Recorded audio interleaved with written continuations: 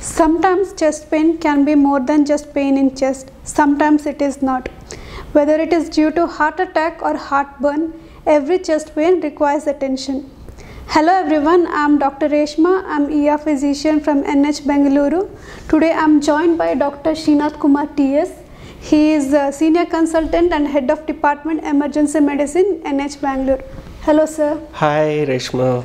Very good, very nice of your introduction. Thank you sir. Sir, we are here today to discuss regarding causes and signs of emergency chest pain. Are you ready sir? Yeah. Okay. So first thing first, what causes chest pain? See, to elaborate the causes of chest pain, it's always good to know from the front to the back. So you know that there are ribs. So it can be because of the rib pain or muscles which are interconnecting the ribs, that can be because of that. And then you have your heart which can cause the chest pain because of the heart, and then the lungs. So because of the lungs there can be a chest pain. So in this way every part can cause a pain. Also sometimes pain in the neck or pain in the stomach, pain in the back can also come and show as chest pain. Yes, exactly. Okay. Correct. So when is a chest pain an emergency? So whenever somebody feels that there is a tightness in the chest, he feels that there is lightheadedness along with chest pain, and then sometimes radiating to the arm or to the back, and also sweating, and then he can also have a syncopal attack, and sometimes he can also have something called a palpitations, that he feels that himself having the heart rate more. So these are the things which a person can be looking in and then feel that there is a chest pain which can be dangerous. Okay. What if they have fevers or a chest pain that doesn't go away? Yeah, sometimes there is we call it as a pneumonia, which can also cause a pleuritic type of a pain, which can be felt by the patient for long hours. Whereas when you take it for a chest pain because of the heart, it's usually a minute one, but it is the most severest part. Okay. Yeah. So apart from heart attack, what are the other dangerous causes of chest pain? So apart from heart attack, as we discussed, so they can be, if somebody falls from a bike or an accident, there can be chest tightness because of the air trapping, we call it as in medical terms, between the pleura and the lungs. So that is called as tension pneumothorax. That is one of the causes of sudden cardiac arrest. And then somebody traveling for long distances, or somebody on steroids or OC pills, they sit for long time, for 6 hours, 8 hours, 10 hours, say in a flight or during the work hours, they can develop something called as a pulmonary embolism. It is same like your chest pain because of the heart attack, but here you know that the vessels are blocked in the heart. That is the coronary. Here it is a pulmonary. So the lungs where the blood vessels are going, that can be blocked.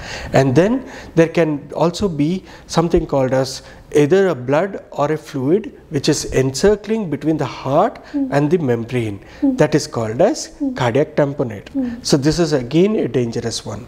Or when you look into the esophagus, there can be something called as medical terminology achalasia cardia, or there can be a tear in the esophagus. So these are other dangerous things which can happen, and the patient can have severe pain. And even tear in major blood vessels in your heart. Yes, that is the aorta. Rightly you said. The aorta which supplies to the whole part of the body, coming out of the heart, supplying to the whole part of the body. And so sometimes what happens is there can be dilatation of the aorta, or there can even be a tear in the aorta, which is again dangerous. Okay. So when a patient comes to emergency, so how will a doctor know whether the chest pain is a dangerous one or not? So usually the emergency physicians are well equipped. When they see a patient, they look into something called as airway, that is how you take the oxygen, then your breathing pattern, then look into the heart rate, and then you also look into the chest sounds S1 and S2. That is what we hear for. And when you look into all these things, you can usually say between whether it is because of a dangerous one or a non-dangerous one. Okay. And what and all tests they might ask? Yes, that is very important to differentiate between what are the different types of pain which has been causing within the person. So whenever a person comes with chest pain or any other symptoms as we discussed, so the first and foremost investigation what they do is the ECG. That is the commonest term. So when you take an ECG, you can say whether the patient is having heart attack or not. When this patient is not having having still a chest pain, but the ECG can be normal, then the doctor will ask for something called as a specific enzymes which are specific for the heart. That is called as troponin. So when you do a troponin, sometimes that can also be normal. Then they do a serial troponins. Even if that is normal, the further tests can be done, something called a CT angiogram. So for the chest, so to look into the blocks if it is there or not. Even an X-ray is good enough to clear whether this patient has a rib fracture or not. So these are the various tests which we do when they come to the emergency with the chest pain. So what are the risk factors for a patient developing heart attack? It's very, very important. You are looking into something called as non-communicable diseases, which over the world they look, COVID is a pandemic, but rather than COVID, if you take per lakh population today who are dying, it's because of heart attacks. Yes. So it is mainly because your lifestyle changes. We have changed totally our lifestyle. Sedentary lifestyle is one, obesity is one, your high triglycerides, your smoking habits, your alcohol, you're not burning your calories at all. You're eating a lot, but you're not burning. So these are your lifestyle modifications, which is very important that they develop or more exposed for myocardial infarction. So recently we are seeing a lot of young actors dying because of heart attack. Yes. We had Puneeth Rajkumar recently, and prior to him Siddharth Shukla. Yes. So what are your thoughts on it? It's a tricky question.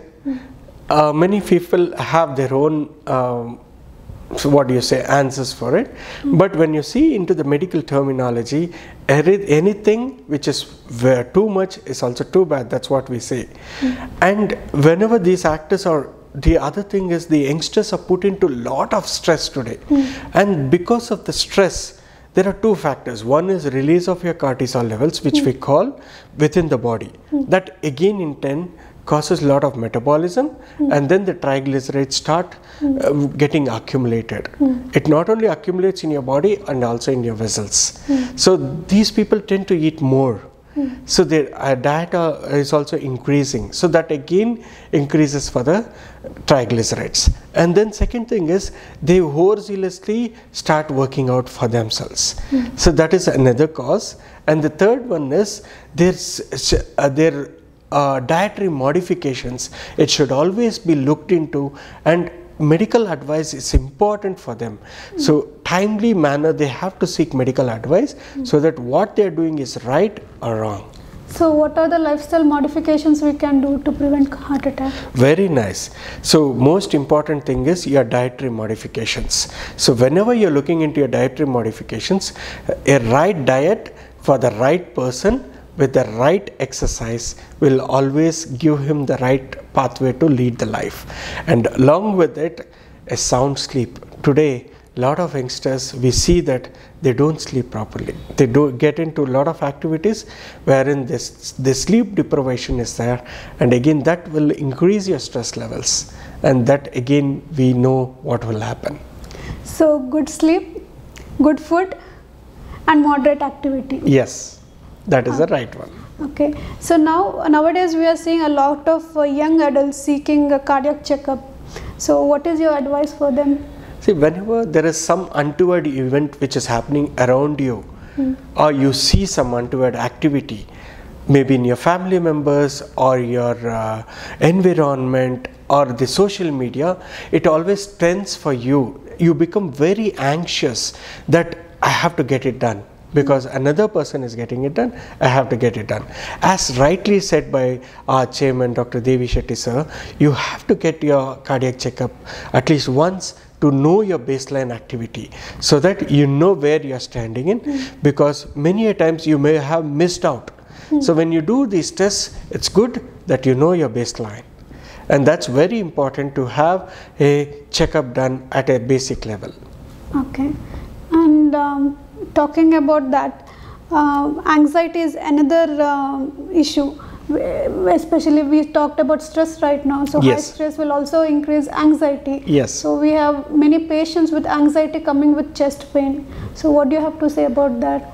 First, always rule out the organic causes. That is, many a times what happens is, whenever youngsters come, they say chest pain, anxious, all these things, we tend to say that he is having psychiatric issues. Don't jump into such diagnosis. So first, rule out all the organic causes, because we have seen patients who come with 19 years, 20 years also, who had some kind of a cardiac or a pulmonary etiology. So you also know that. So in the same way, you rule out them, and once you rule out them, take a proper history, give them the proper advice, and if everything is within normal limits, negative findings, then I would rather suggest to have a counseling with a psychiatrist or a psychologist, so that they will give you the right advice. They will try to look into what is playing with your emotions and your stress factors, and they will give you the right pathway and take you into the right way.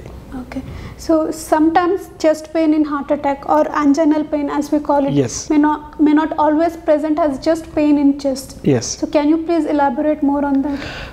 Like, what happens in some of the patients is, they need not have a typical chest pain. They can even have a epigastric pain, or they can have a back pain also, or sometimes just your heart rate, they may be feeling that your heart rate is more. So unexplained sweating also, they may not feel anything. That is the extreme types of pain. So when they come in also, you should also think of this factors. Or sometimes they may have just mild pain, but just sweating, or they might feel just tiredness. We have had patients who just come with tiredness, and with positive ECG changes. Correct. And especially I think it is more with youngsters and females. Yes, you have rightly pointed out all these things we have to keep in our mind, and you have given the right advice to the public also in these particular ways. I am really enlightened with your way. Thank you, sir. And knowing about chest pain actually helps a lot. What are some warning signs that you can see in some patients before they actually develop heart attack? Like whatever you said right now, maybe a mild pain or some sweating, or now and then syncopal attacks which they may not be feeling that okay I had, or sometimes a giddiness also, and when you're walking suddenly you feel that you're exhausted, but after sitting down and getting up, okay, you feel that okay again you have to continue. But whenever you feel exhausted, stop your activity then and there itself, and seek the advice. Yes. Okay, I think we have covered most concerns regarding chest pain. What do you say, sir? 100%, I agree with you. So, do we have to add anything? I don't think so. Okay, then I hope we addressed most of them. Thank you. Thank you all. Have a nice day.